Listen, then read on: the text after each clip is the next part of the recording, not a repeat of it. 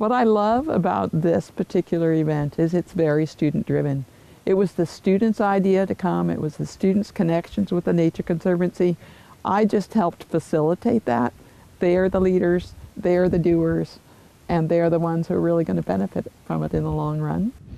I chose the University of Idaho because of the location for outdoor educational programs and the hands-on experience that SAFE and the other ecology professors provided were not found at any other college, as well as the fire ecology program was the only one in the nation. Coming here, learning, working with others, they're learning about fire operations, they're learning about ecologically based fire management, and they're learning about how partners work together.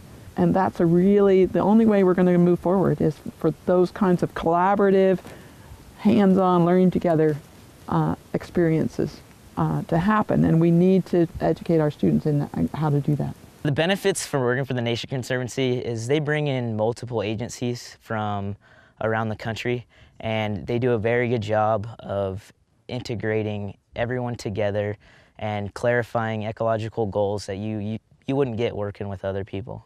Hands-on projects like this provide students with educational experience that they might not gain. We have 3 students here that have not fought fire before, unlike a majority of us that have anywhere between 1 to 7 years of experience with hands-on. And it provides students that don't have either educational or hands-on experience to gain it, as well as we have many overhead that have tons of years of experience that are able to provide us with knowledge that we wouldn't gain elsewhere, which is also going to provide us with hiring knowledge and educational experience that are going to help us after we graduate.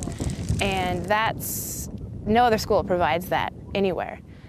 I would tell future students that wanted to come to the University of Idaho who kind of started out like me and do have an interest in fire and want to take their career just a little bit further and gain knowledgeable experience to come to the university.